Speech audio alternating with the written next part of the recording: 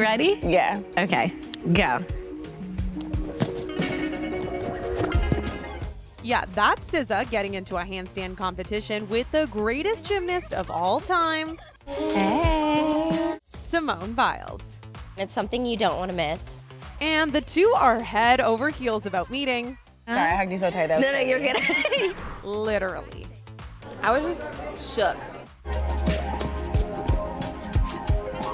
The singer-songwriter and the Olympian sitting down for the first time in a new promo for NBC ahead of the network's 2024 Paris Olympics coverage. This is my dream to talk to you. I can't believe I'm not even kidding. Like, I was so hyped. Like, because you're just like, you're like my wildest dream. Thank you. A dream for SZA, who is no stranger to the gym. You used to be a gymnast. I was nowhere near as cool as you. The former gymnast actually revealed her hidden talent about a decade ago. I was a gymnast for like 13 years. It was probably the only thing I've ever had discipline in, besides this. Off the mat and off the charts, safe to say the Kill Bill singer found her calling. What made you go to singing? When it was like clear to me that I wasn't gonna be like a national gymnast, I was like, okay, let me see what I can do, or like see what else I can be good at. So it was kind of like a hidden talent? Yeah, and I needed something to be competitive at.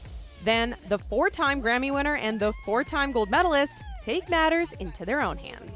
I'm like nervous.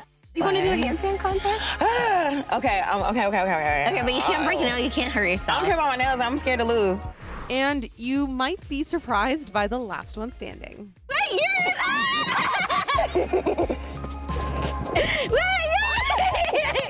Simone has some tougher competition ahead as she joins this year's Olympic women's gymnastics team. I wanted to quit like 500,000 times. I guess sharing it is just a part of my story. A story that fans will get a closer look at in her new 4-part docuseries, Simone Biles Rising.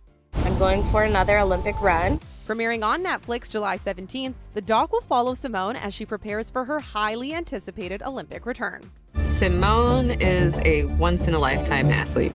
From gold medals to Grammys, these two champs definitely have their hands full. No!